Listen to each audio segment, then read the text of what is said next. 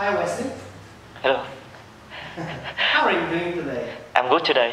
Good job. Yes. Well, this is Wesley, everybody, and this is his very first speaking exam in front of the camera. He might be a little bit shy and worried, but we're going to try it out anyway. Yeah. Can you please look at the camera and introduce yourself? Yeah. Hello everyone, my name is Dirk. You can call me Wesley. It's Wesley. I study in Trịnh Hoài Đức Primary Secondary High School. I live in outskirts of Biên Hòa City with my family. In my free time, I usually watch anime and read mangas. Sometimes I listen to music. Thank you for listening. You watch anime? What anime do you watch? Demon Slayer. Demon Slayer. Demon Slayer? Yes. Okay, what do you think about Naruto? I think he's strong. Yes, I think he's very strong. I also watch anime in my free time and read mangas. That's why I asked. Now, I have some more extra questions for you. How do you usually go to school? I usually go to school by bus. Very nice. And what time do you go to bed? I usually go to bed at 10 o'clock, but sometimes 12. Well, when you watch anime? Yes.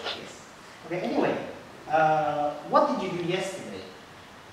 I went to school, drank water and watch anime. Okay, good job.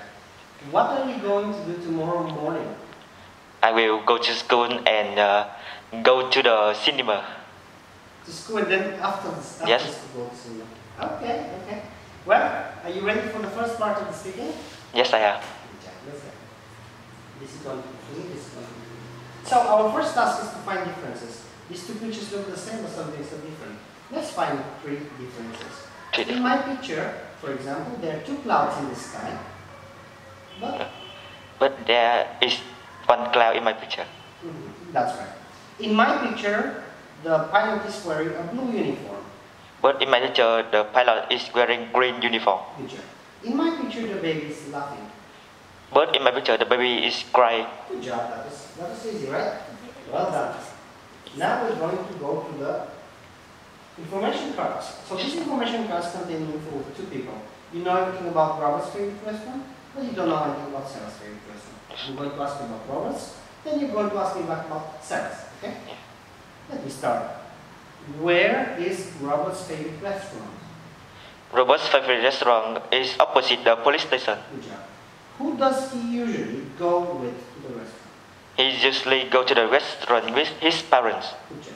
What time does he go there? He goes there at 7:30. How does he go? He goes by car. What food does he like eating? He likes chicken and chips. Good job. Now ask me about Sarah's favorite restaurant. Where is Sarah's favorite restaurant? It's next to the fire station. Who she go with? She usually goes with her friends. What time does Sarah go to the restaurant? She usually goes at 8:30. How does Sarah go to the restaurant? She usually goes by bus. What Sarah usually eats in the restaurant? She usually eats burgers and salad. Okay. And now we're coming to the last part of the speaking, which is storytelling. This story is going to include two children, Tom and Anna. They are at home at 7 o'clock. Now, look at the pictures and tell me the story. I'll be just listening. At 7 o'clock, Tom is doing his homework and Anna is drawing. 15 minutes later, Tom is watching TV and Anna draw two flowers in Tom's homework. Then Anna go to text a scissors and a glue. Some glue.